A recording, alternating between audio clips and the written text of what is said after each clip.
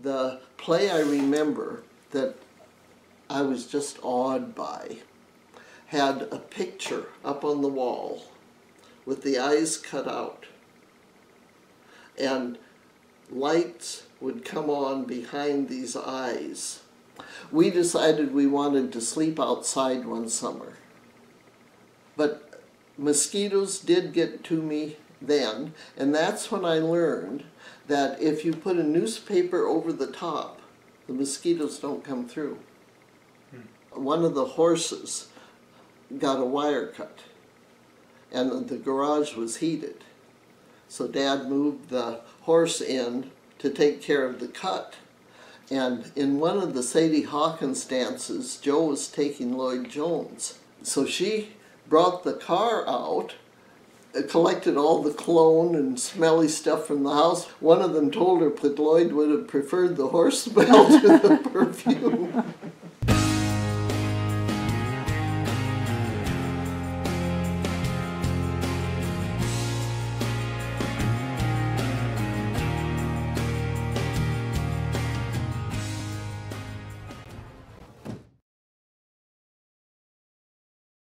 So did they have adult dances at the Legion Hall?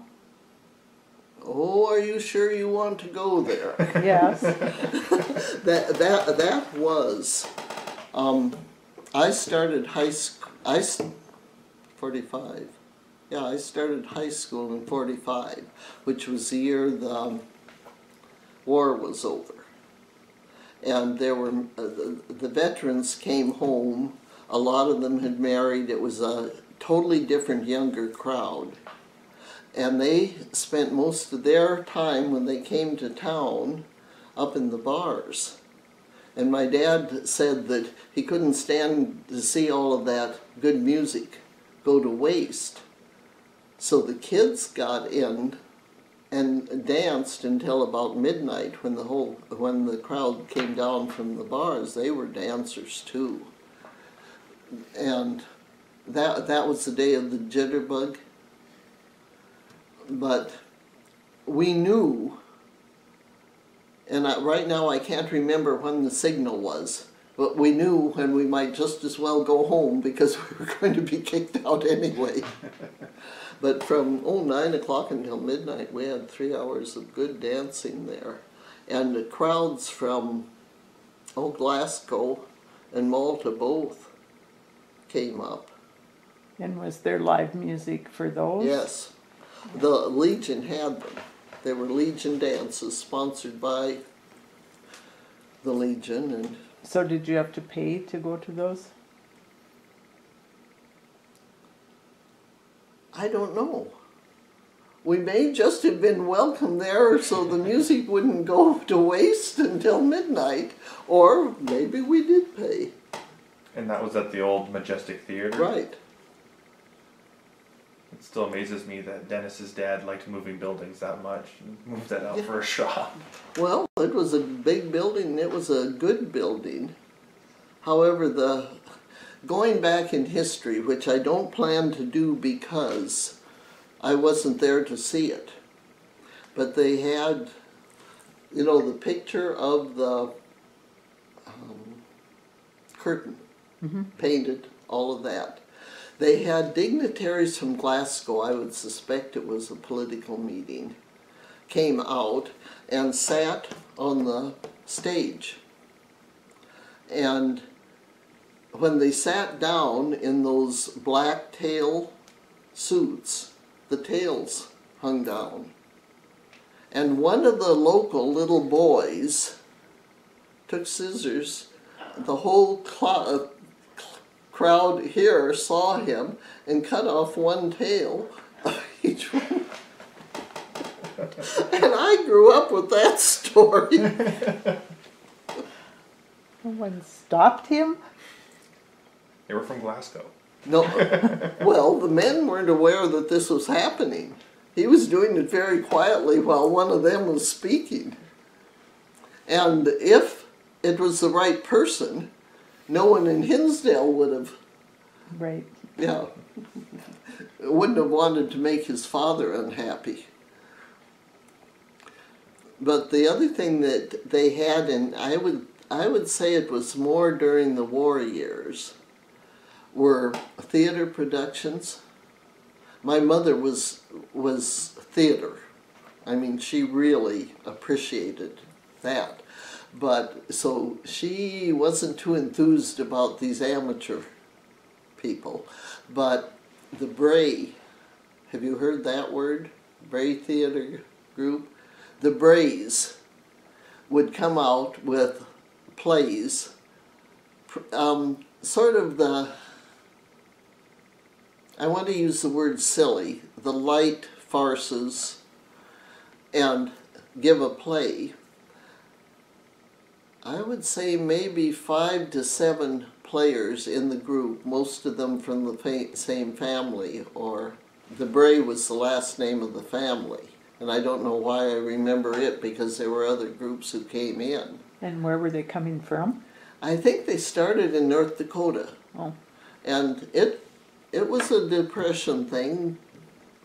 We need some way or another to support ourselves. And so they traveled from one place to another, making what money they could. I don't imagine there was much, but boy, I sure liked them. And that would have been in the Legion Hall? Yes, they filled the Legion Hall, and at that time there were those big double wooden seats that went up and down, and they put them up and along the back, and then there would be one set down for to sit along the outside edges, and then put them down for any kind of a meeting or performance for that. But one year, they, besides having the tickets for the play, and I would assume that the Legion would have taken a cut out of that for, they would have intermissions, and they would sell, what I remember the most was that kind of a off-flavored maple taffy. It wasn't the nice sweet flavors we have now. Horehound? No, it was more of a dull, not peanut butter, not caramel. I can still taste it. Like a toffee, or? Well, sort of like a toffee, but a off-flavored one. But they would sell these boxes. And the incentive for selling the boxes of candy was that the cover or the lid on each box was a ballot. So they would offer a prize, and I remember the one particular prize was comb and brush, very pretty set. And the woman in town who got the most votes off the top of these candy boxes won the prize. And some things in life you are not too proud of. It came up when they started counting these votes. The Morehouse kids, and there were a lot of them, bought all they could and put their mother down for the prize. When they started counting the votes, they didn't know the local people, and they did not distinguish between Joan Rudder and Jean Rudder. So everybody who voted for either one of them went into the one pile, and Joan Jean Rudder got the brush set, which she was thrilled to get with. But you're disappointed, and even at that time I think we felt that way. I know my mother certainly did. But things happened. And the Brays managed to support themselves through the end of the Depression, and probably, and I don't remember whether they were there into the war years or not. But that was a completely different atmosphere, I think. Theater in the Nelson Garage hayloft? Oh, that was just absolutely unbelievable. And there weren't too many people involved with it, except the older Nelson girls, Carol and Shirley. Carol was an organizer. Boy, she organized everything, and we gave these productions, complete productions, not just little ones. And I remember the Seeley boys were there, Albert and Charles, and don't remember what other kids. Charlotte would have been involved. She lived right next door. But the play I remember that I was just awed by had a picture up on the wall with the eyes cut out. And lights would come on behind these eyes. And this was I suppose the story was the grandfather who was trying to decide which children would inherit. So he was watching everything all of we little actors were doing down here. And I remember that so clearly because, boy, that had to have been really good. And it was. There was, do you know what I'm talking about when I say the Nelson garage? No. It burned when Doris lived there, but it was a big hipped roof barn, sort of like the one behind the Wobber place, except this was a bigger one and had a whole loft up above it. And where was it? It was right out in the alley behind the Nelson house, which is where Doris lived. Doris Mogan? The house where Patty Armbruster lives Yes, now? that's the house. Okay. Okay, so bring me up to date. Those are the words that I can't find most of the time. Doris had another house later. Well, yeah, but no, this was where she raised her family. And that the whole thing burned, and she told me rather quietly once that she suspected we all had burning barrels out there behind, and it was sort of when the spray cans were new. She remembered having put the spray can in her burning barrel, and she always wondered maybe if it hadn't just exploded and started that garage on fire, but that was the end of our theater. However, one of the other good experiences of my life was going to SeaWorld in San Diego, and I loved the Little Otter performance. They did exactly the same thing. They had the picture up behind, the lights flashing behind it, the old grandfather walrus, would it have been a walrus? Big animal, the little animals going in, they just acted out the whole thing, and I was right back in Hinsdale, Montana with the eyes flashing from the picture in the back.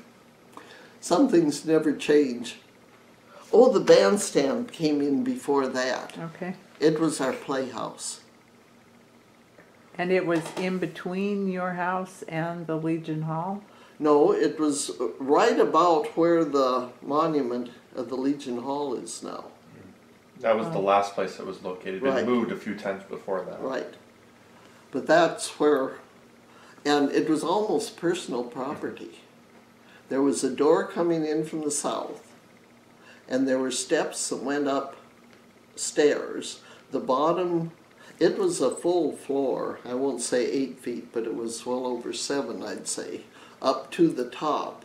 And then the railing on the top, you could run around and shoot at the Indians attacking, which we did.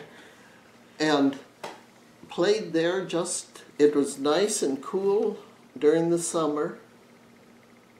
And we had plays there, we played there, we did everything there. I'm not sure I ever heard a band play there. I think the band was sort of out of commission by then. But that was our playhouse. So did you ever have trouble playing outside because of mosquitoes? I don't remember any mosquito. Yes, I do. Yes, I do remember mosquitoes. One summer, okay, there's not a building at the back of our lot now. My dad moved a shop there. Oh, that's the shop that went down to the sports. At the track field where Oh. they keep the track stuff. Okay, when he got that there, it sort of shut off that back alley. We decided we wanted to sleep outside one summer. And it's hard for me to describe to you, knowing you probably have never seen one of those old iron beds that lifted up and down. So it could be a couch or a Yeah. bed. And we put that out there and built our, must have been Dad's old bedroll, which would have been a tarp and mattress and bed, and slept out there all summer. But mosquitoes did get to me then, and that's when I learned that if you put a newspaper over the top, the mosquitoes don't come through. I think we might have, now I would say spray, but I wonder if we didn't use some damp newspapers so they wouldn't blow off. But we slept all summer there with the mosquitoes. All four of you? That would have been just Joe and I. Joe and me. So I remember that the building from the track field being more where we park cars behind the kitchen of the new school, and Kay's shop being there in your alley. They were both there? You're right, it was Kay's shop there. Yeah. The one down there was, he built the one down there from the old barge. On the river? Okay, yes. They brought a barge up from Fort Peck, and it had like the thick planks. Used in building the dam? It was used there someplace. Okay. I'm not sure what it was used. Oh, the barge, yeah. That would have been from the dam. And that went into there. Guy Seeley used one of them for something, and that would have been down around the ice house. But yes, that was where we built that was a garage. That was another Lloyd Jones connection. One of the horses got a wire cut, and the garage was heated. So Dad moved the horse in to take care of the cut until it healed. And then it had lost its winter coat, so he couldn't put it back out in the field. But the car was there at the same time. And in one of the Sadie Hawkins dances, Joe was taking Lloyd Jones. So she brought the car out, and this would have been after she was in high school, was very busy scrubbing all the smell from the horse in there and collected all the cologne and smelly stuff from the house we had to get the car okay to take Lloyd to this dance with. And so the kids, some of them went by, and it was the laugh that one of them told her, point out that Lloyd would have preferred the horse smell to the perfume.